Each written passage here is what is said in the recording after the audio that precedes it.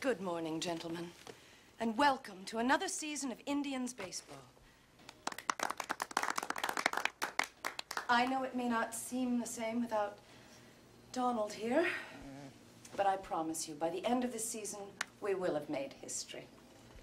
Unfortunately, there are some in the press who feel that the ex-showgirl wife of Donald Phelps has no business being the owner of a Major League Baseball team.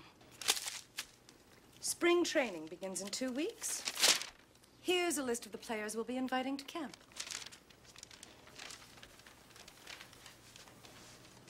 I never heard of half of these guys, and the ones I do know are way past their prime. Most of these guys never had a prime. The facts are, we lost our 2 best players to free agency.